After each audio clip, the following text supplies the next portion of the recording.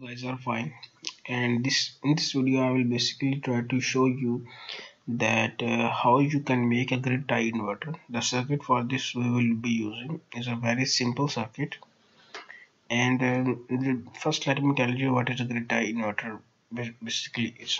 A grid tie inverter is basically such a device that we will use to tie our own supply with the grid, and we are providing the supply back to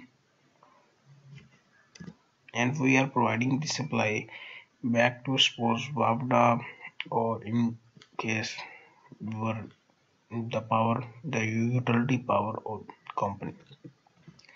So what we will do is that suppose we have a solar plate or a solar energy installed, and we are taking power from the into our battery, and then we want to make sure that our battery and the incoming supply from the company have the phase same angle, same voltages and same frequency.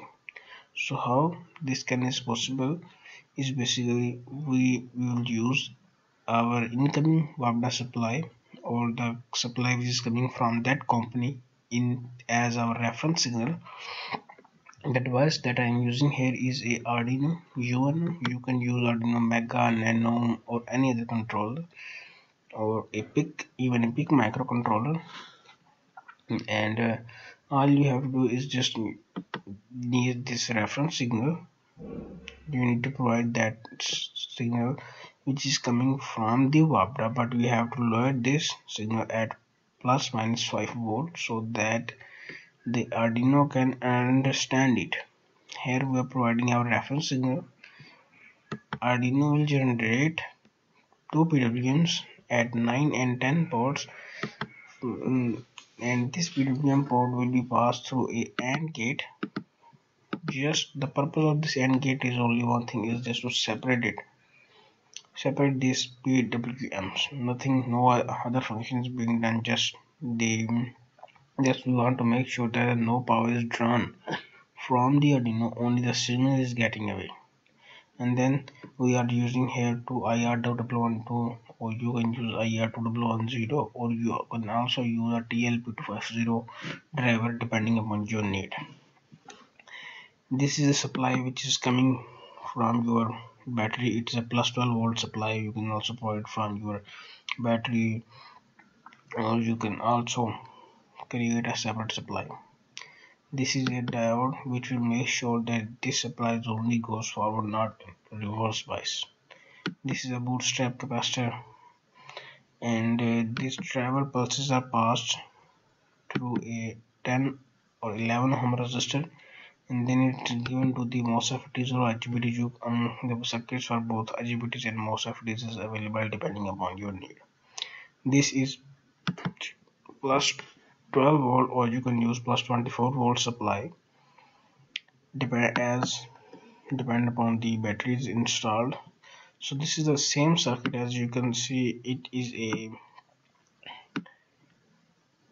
same circuit over here.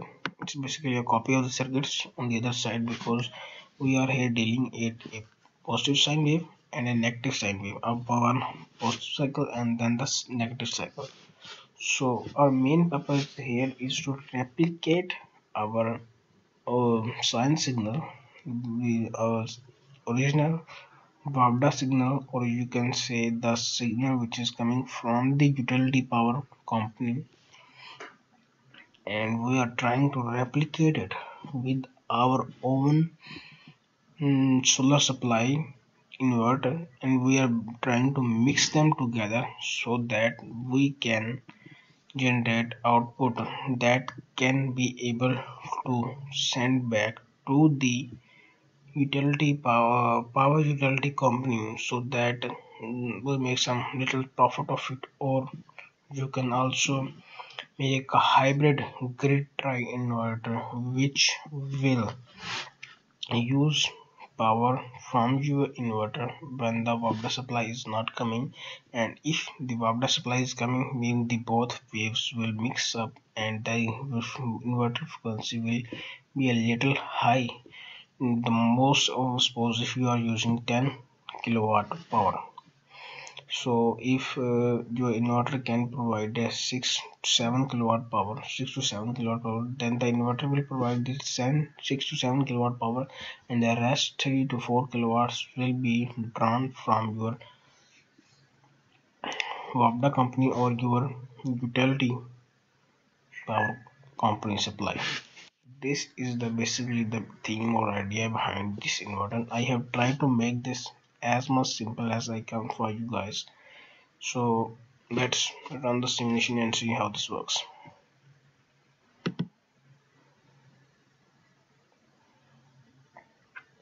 It will take a little time for the calculation, then it will show the results as here. Here you guys can see that this green one is our reference signal. If I drop it like here, this green signal is a reference signal, and this pink one, or you can say like it's a pink one, not a red one, but it's a pink one. This pink one is basically your output signal. As if I increase the time, you can see that these both signals are 100%, I say, replicate of each other, so they can be mixed up with each other. As let me just to increase this wave so that see,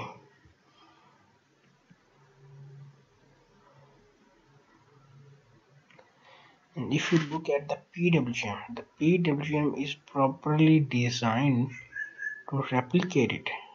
As if you see the name, this is the idea, the thing that I built behind this is just to tell you that if the supply from the company is disturbed or or the voltage comes down then goes up, then our inverter will also follow it. See here,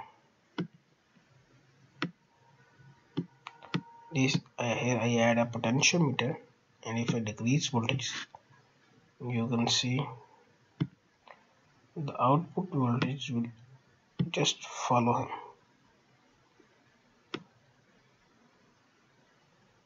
See, let me drop them down so that I can show you.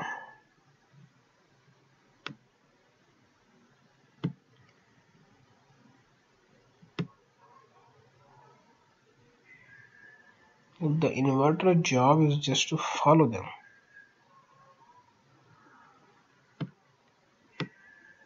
That's if it goes up, you can see the PWM will also follow him.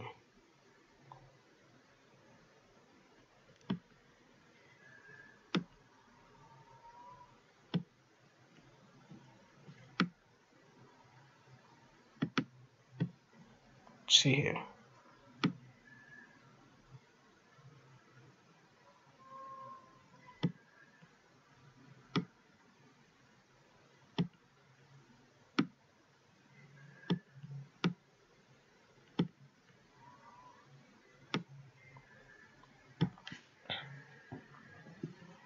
Now let me put it down so that you can see guys that this PWM is exactly for that signal. See here.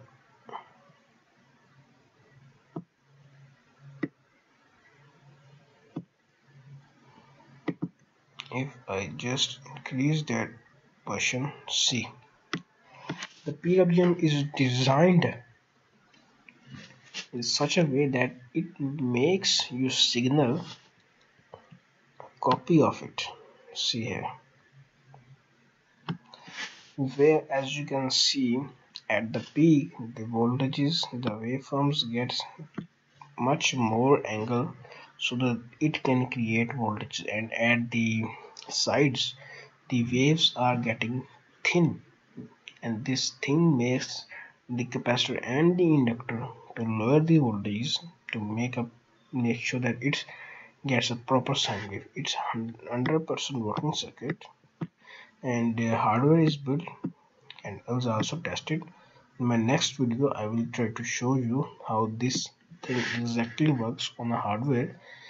An LCD will be attached to this circuit to see how much power is we are trying to get, and how much power is coming from the WAPDA, how much power is coming from that utility company, or how much power is we are producing and giving back into WAPDA or to our load. That is the basic thing behind this grid inverter. Thank you guys for watching. Please, if you like this video, please like, share and subscribe. Thank you. You can contact me for files, or I will also provide a link in the description, or you can send a mail at tahmed45000 at the rate of 45000 at the rate of gmail.com. Thank you.